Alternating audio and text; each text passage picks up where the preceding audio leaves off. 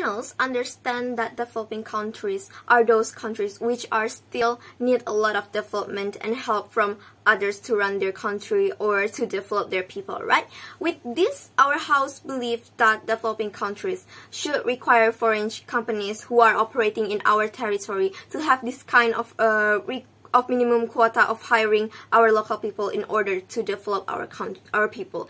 Our goal in this debate is actually pretty simple. What we want is to help and develop our human resources by utilizing the foreign companies that operating in our territory. Before moving on to my argument, I'm going to bring several points of clarification. The first point of clarification is about the characteristic of the developing country itself. Panels noticing on how the developing countries are those who haven't reached the stability or the capability to organize their country to be qualified as a developed country, right? Our house believes that by utilizing the foreign companies to have a minimum quota of hiring the local people, the local workers, is so justifiable because at the end of the day, it's already the government responsibility to developing our human resources, and from the very first place, the government has the right to give this kind of requirements to the foreign companies because they are operating in our territory, right? So I think there's nothing wrong if we want to utilize them to developing our local workers by giving this minimum quota of hiring.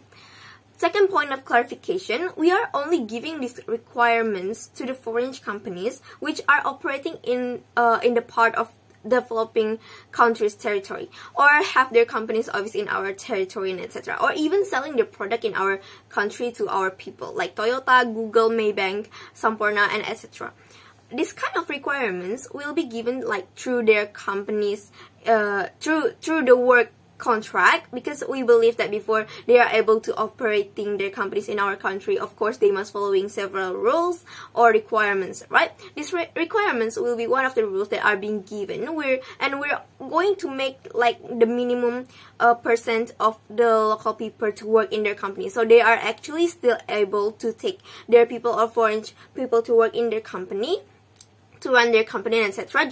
But just with the minimum comparison between the foreign workers and the local workers. Now moving on to my arguments.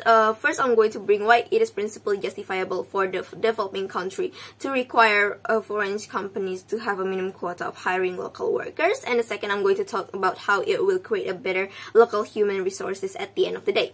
Moving on to my point of justification.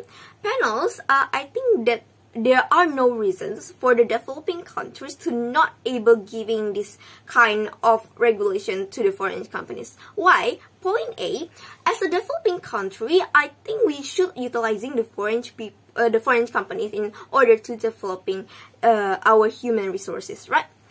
By giving this kind of minimum requirements of hiring the local workers, we believe that we can expand the job vacancy for our people. Noticing on how in the status quo, people in the developing countries are still struggling to have a job, right? We can see on how the people with lower economic status are still so many in the developing countries. And one of the reasons are because of the lack of job opportunities or even the proper job opportunities.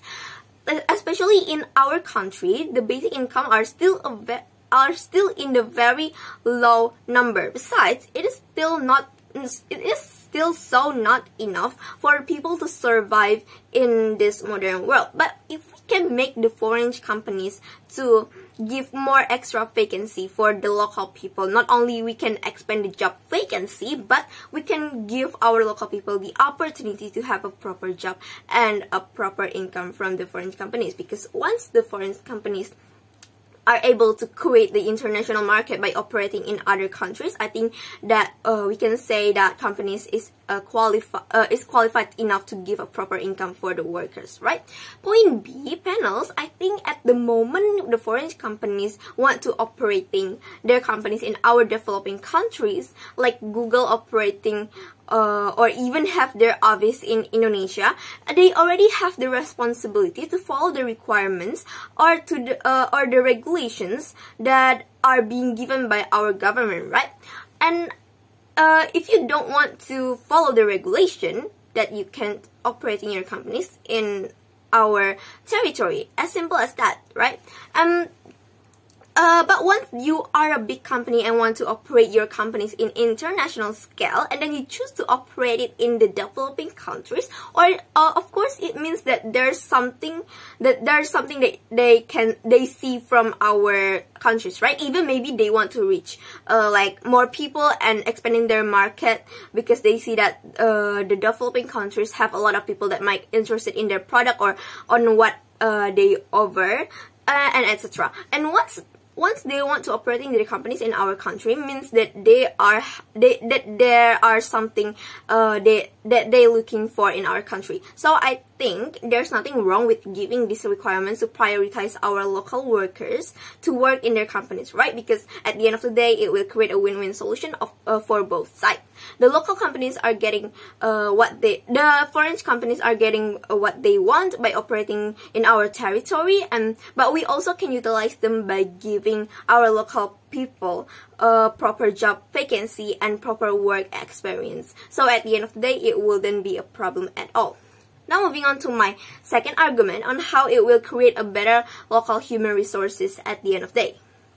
Panels, I think we all agree that the characteristic of the foreign companies are those companies that are already a big companies, right? A proper and advanced companies, right? Because they are able to operating in international scale, like Google, Maybank, and etc. They're operating in Indonesia and other developing countries.